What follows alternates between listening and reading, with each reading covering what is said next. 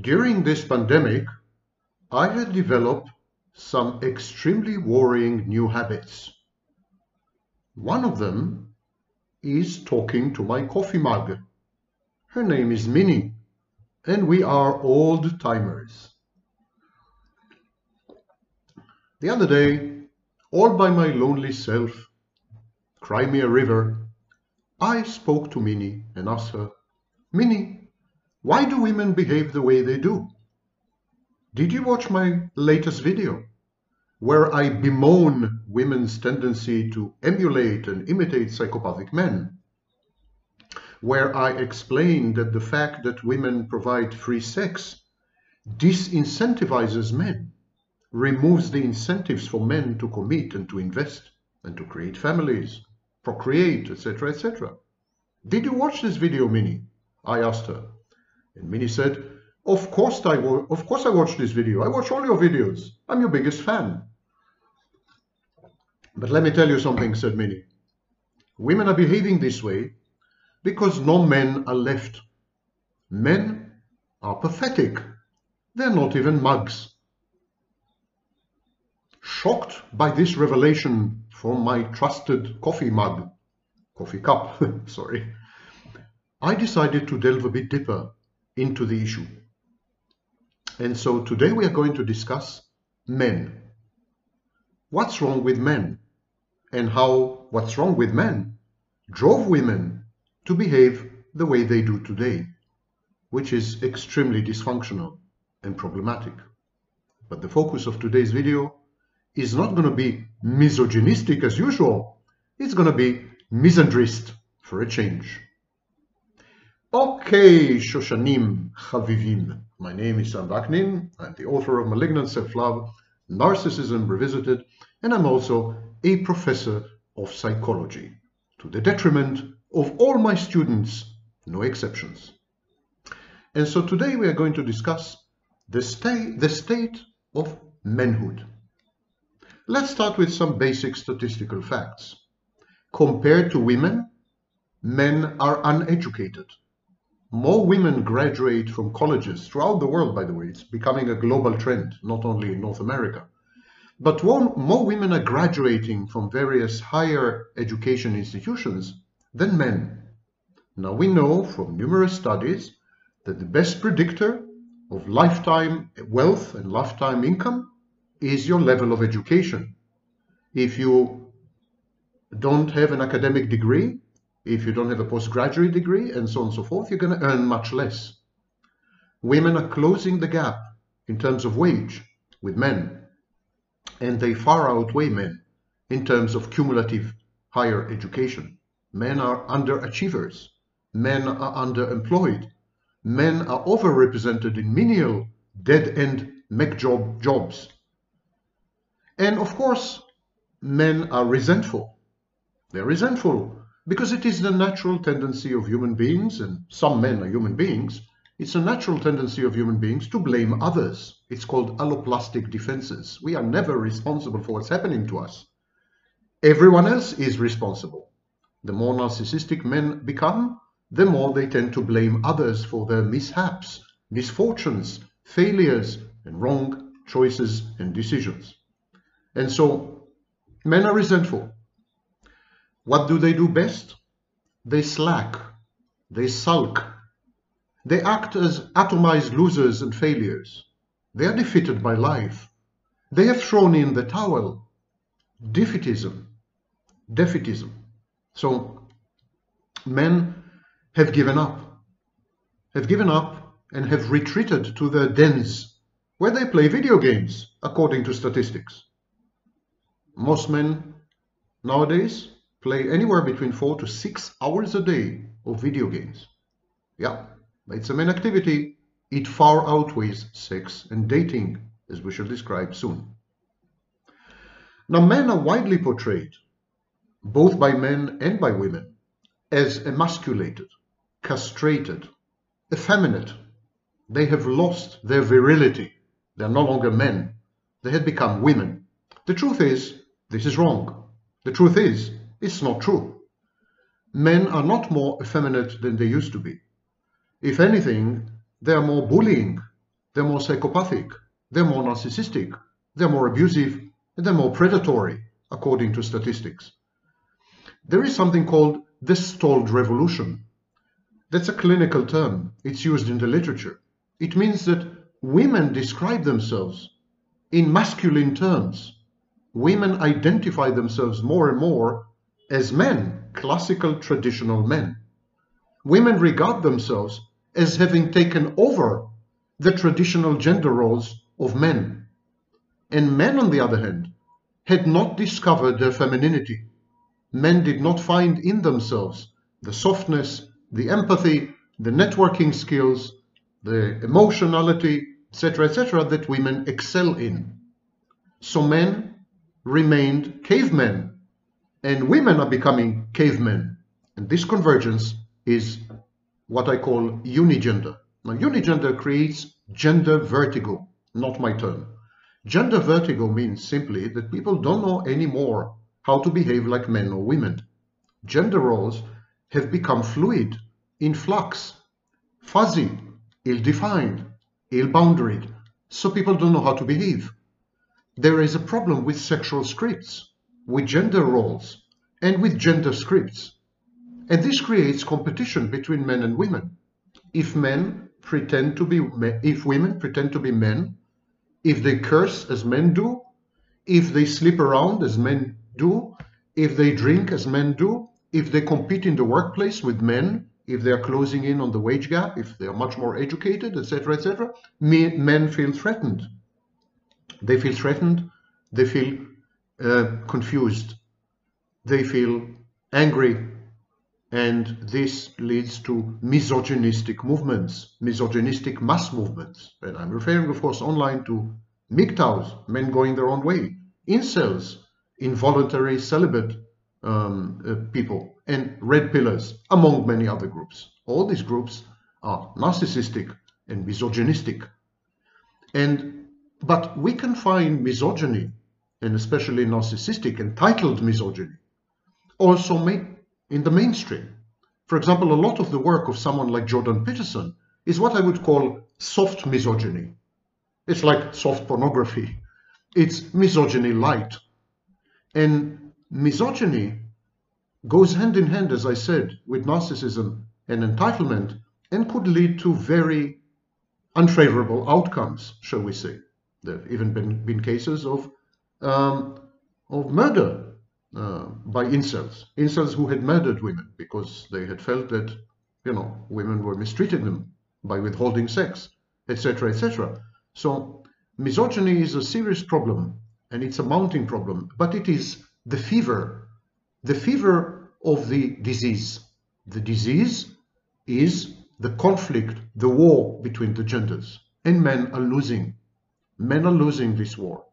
Women are going to take over because women are much more qualified for the postmodern society and postmodern environment. Women network, women have empathy, and so on and so forth. And these are skills that are in great demand in modern life. Women are caregivers, for example. The healthcare sector is explosively growing. It's an explosive growth sector, and so on and so forth. So women are taking over, and men react with misogyny. But to a very large extent, men have themselves to blame. Let's start with the most basic interaction between a man and a woman, known once when I was young as sex. Most men are hyposexual. Many men are asexual. I advise you or recommend that you watch my video on youth sexlessness. My video on youth sexlessness contained references to numerous studies. Men, especially young men, are not having sex. The dating is down by a whopping 60% since 2008. Men have shifted to playing video games. That's the main occupation of men under the age of 25. All men, regardless of age, are addicted to pornography. And the problem with pornography is that it teaches you the wrong sexual practices. It teaches you to objectify mainly females. to reduce women to body parts or to treat them as sex slaves, to be degraded. I refer you to studies by Lisa Wade and others, W-A-D-E, Lisa Wade and others. So there is a problem of sex between the genders. It's becoming increasingly more difficult for young men and women to find sexual partners. Consequently, sexlessness, enforced celibacy, involuntary celibacy, to borrow from a misogynistic movement, involuntary celibacy had exploded not only among men, but also among women. But largely it is men's fault, because studies show that men are withdrawing. Men are actually, contra to all stereotypes, men are avoiding sex. And this created a new shift in attitude among women. Women are now looking for pliant beta males, males who are inferior to them. Women are becoming much more narcissistic, according to many studies, Twenge, for example, and women are becoming more psychopathic. So like all narcissists, they want to surround themselves with inferior intimate partners. So women are looking for inferior intimate partners, even for one-night stands. The whole premise of the MGTOW movement is counterfactual, is not true, is wrong. Women are having much less sex than, let's say, 30 years ago. And the few who are having sex with males who they perceive to be inferior to them, or what the MGTOWs call beta males.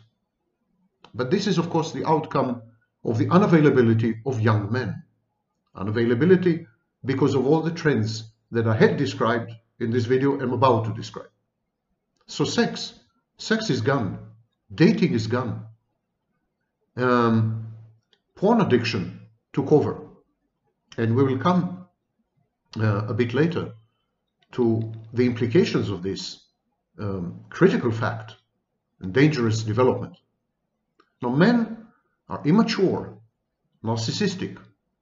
How do we know? Because there are studies by Twenge, studies by Keith Campbell, studies by many others, which demonstrate conclusively that narcissism, narcissistic traits and behaviors, and even dark triad narcissism had exploded among the young, and especially among young men.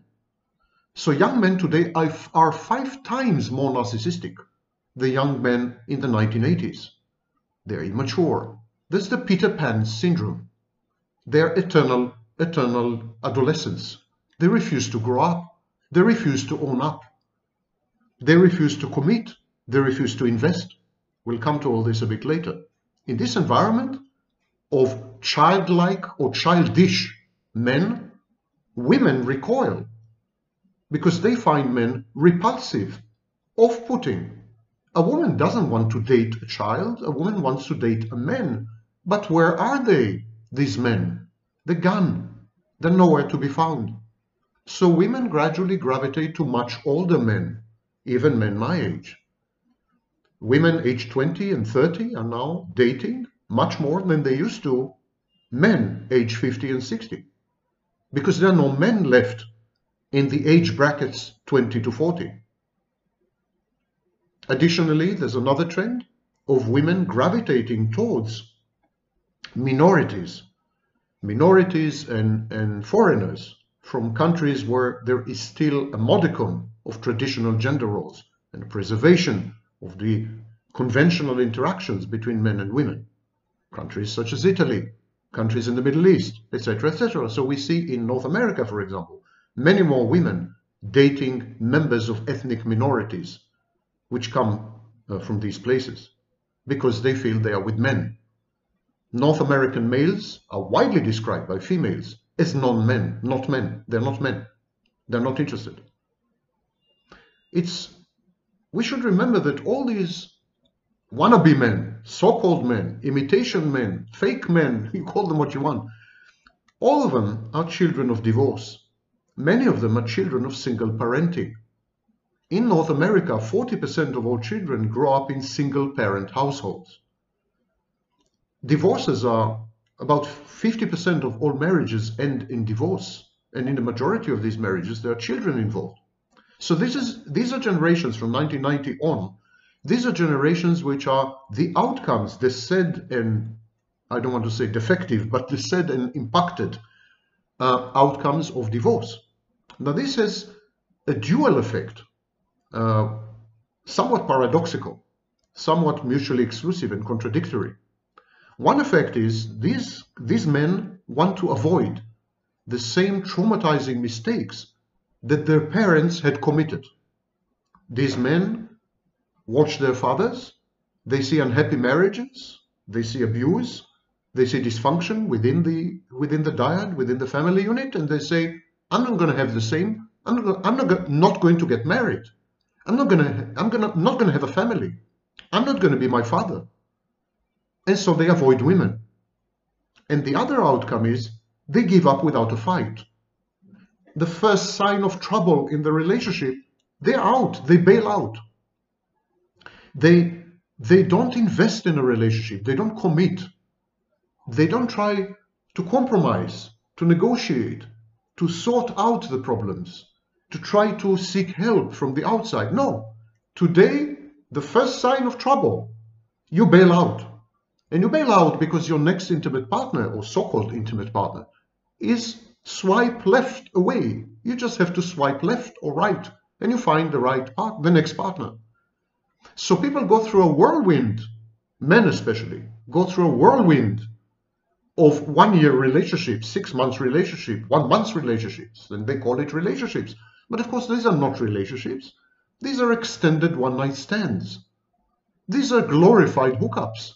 These are not relationships if you don't invest and you don't fight and you don't move heaven and earth for the woman you love. So in these so-called relationships, there's actually intimacy aversion, intimacy anorexia. And a growing number of these relationships are actually open relationships with both members of the couple, the ostensible couple, date and have sex with other men and with other partners. And in the case of women, with other men. The rise of open relationships, polyamory, open marriages, and so on, is indicative of a pathology, a social pathology. It's not the outcome of a more liberal approach to sexuality and a redefinition of the marriage institution or a redefinition of what it means to be in a relationship. No. Open marriages, polyamory, and so on are the outcomes of giving up. These are the sad and tragic outcomes of having realized that intimate relationships are no longer an option. They're no longer a possibility. Within intimate relationships, abuse had exploded. I mean, just go online and have a look. Narcissistic abuse, other forms of abuse. Abuse is now a defining feature of intimate relationships. The victims of abuse have flooded the dating marketplace and rendered it a cesspool because they're hypervigilant. They're a bit narcissistic and psychopathic themselves. So abuse creates a vicious cycle. The victims and the perpetrators re-enter the dating scene, thereby polluting the dating scene, making it impossible to form healthy new connections and relationships. But abuse is exploding. There are no studies on incidence and prevalence, but with the exception of physical domestic violence, all other forms of abuse had literally skyrocketed in the last 30 or 40 years. And then there are many men who are predators. These are men who you hook up with in parties or clubs or through dating apps. They're predators in the sense they objectify women. They use them for sex only and then dump them cruelly and refuse to remain in touch or in contact. And even if the woman is after a one-night stand, she still wants a cuddle. She still wants some warmth, a display of emotions, even faked emotions, something, affection, attention, compassion, something. These men are incapable of all this. They're incapable of faking it, but they're incapable of all the genuine versions. They're predators. They're psychopathic. And today, all dating venues, all the options for dating are actually hijacked by these predators. You can't find normal men in any of these. You can't find, it's extremely difficult to find normal men on Tinder or in nightclubs or in dancing bars. Forget about it. Even hotel bars are infested by these predators. So predatory attitude of the remaining men, those who still are looking for sex, because majority of men are not looking for sex, they're not looking for relationships. They had given up on both. We know this because there's been a collapse of marriage in marriage rates, and because the overwhelming majorities of men and women are single and had been single in the preceding year, in each and every year since 2016. Men today are parasitic, they're exploitative, boomerang children. Majority of boomerang children, surprisingly, are not women, are actually men. Boomerang children study longer. They study forever. They never finish their studies.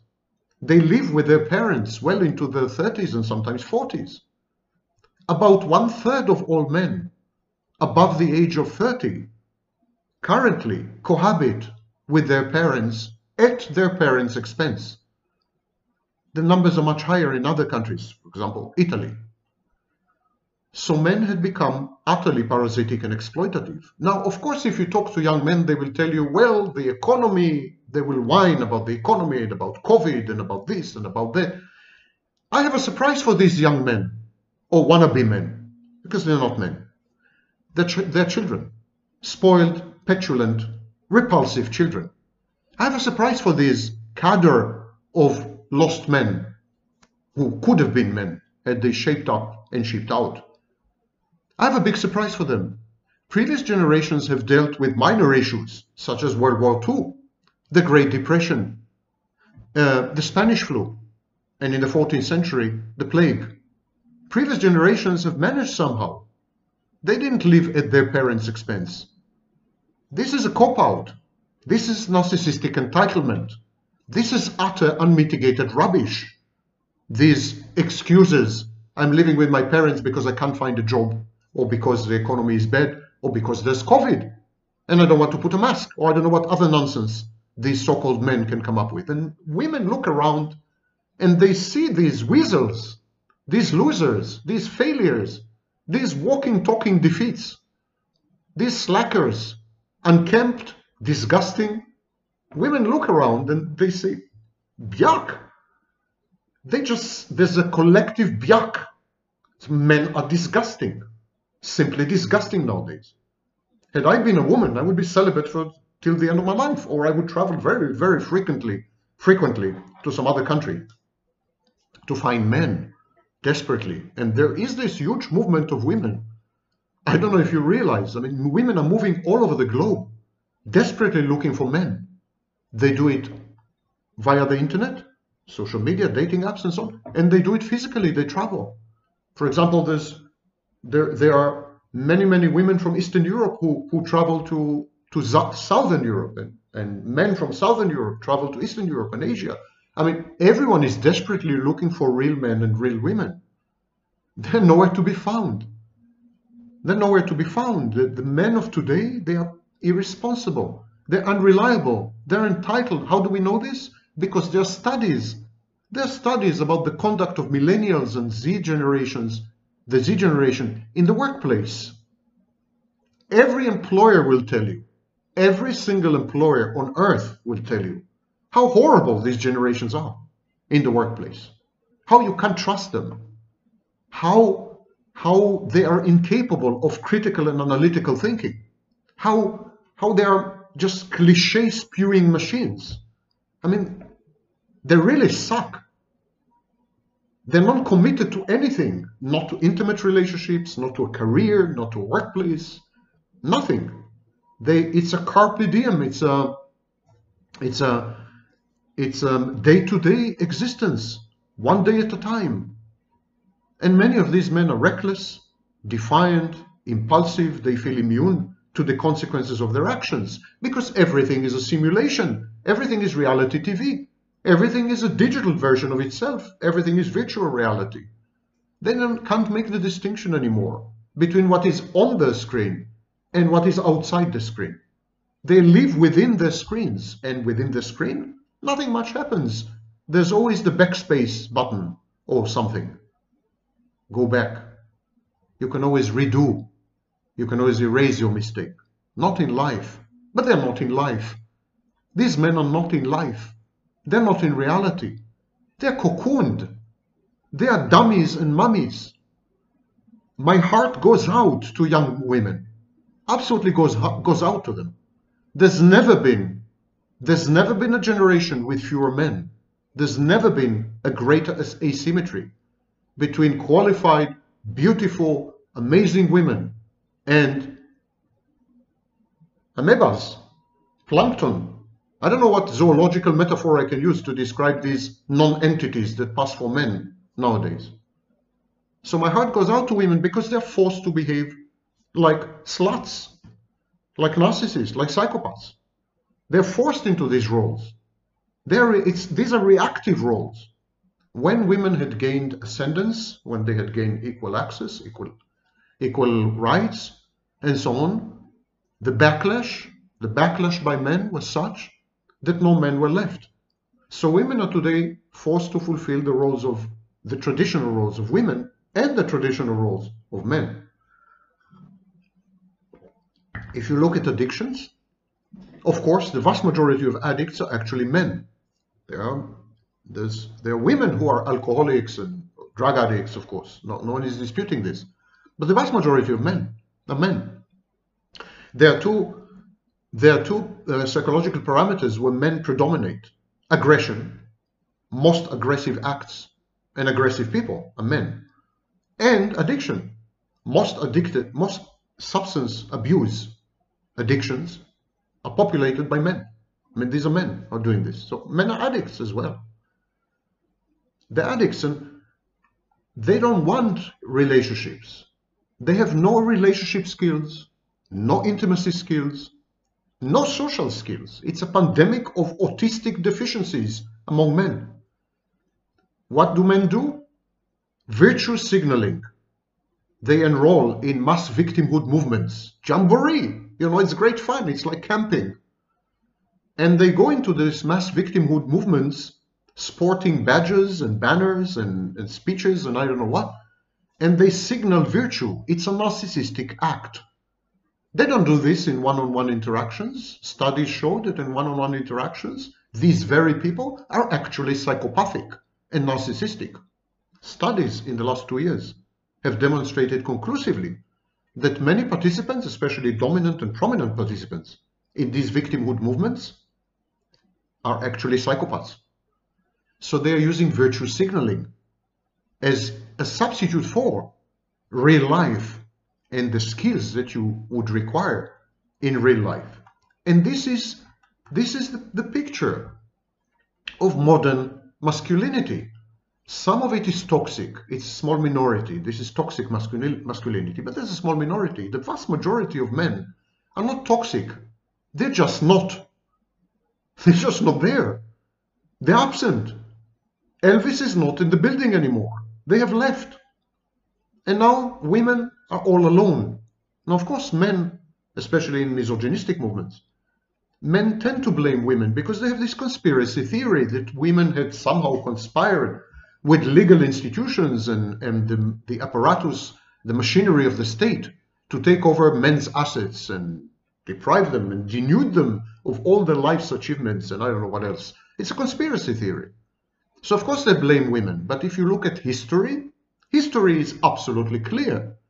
Number one, men enslaved and mistreated women badly. Number two, men had liberated women. Men did this. They invented the pill, they invented technology, they gave women equal rights, etc., etc. So men enslaved women, men liberated women. But then, having liberated women, men were shocked by the fast, amazing ascendance of women. Within less than 40 years, women now constitute a majority of the workforce. 43% of households, the primary breadwinner is a woman. 63% to 67% of college graduates are women. In many professions, from law to teaching, women predominate gradually in the medical world as well. I mean, men were shocked. Men were shocked by the acceleration and the unforeseen takeover by women, and they interpreted this takeover as a hostile takeover, and they reacted. They reacted by absenting themselves, by giving up. And so they withdrew, and women found themselves orphaned. Because I believe that women miss men. I believe that women want men. It's a fun experience when you have a man around, you know? And it's a fun experience when you have a woman around. Intimacy is built into, hardwired in our biology, in our hormonal endocrine system.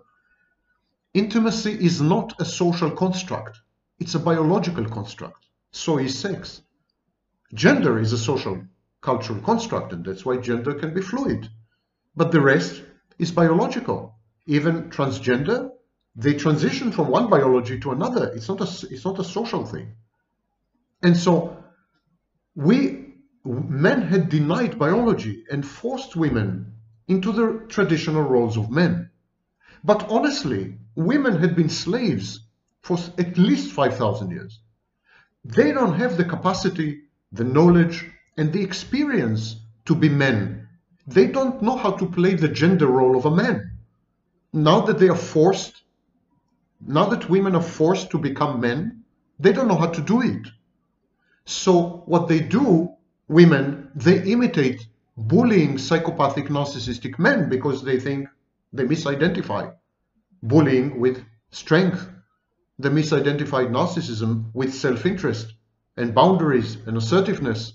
And they misidentify psychopathy with fake it till you make it and the way to win the game and to realize the American dream.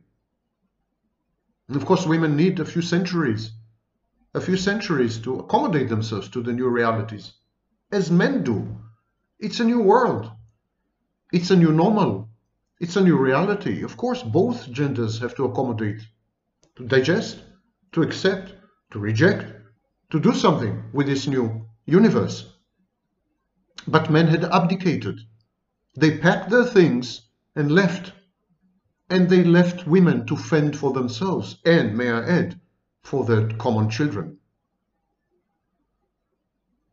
It is unconscionable what men had done. It wasn't coordinated. It was not a conspiracy. It's just that men had experienced a massive mortification, narcissistic mortification, or narcissistic injury. And they reacted as all narcissists do. They sulk. They become aggressive. They hit back. They become vindictive. They become predatory. They become abusive, etc., etc. Narcissistic rage.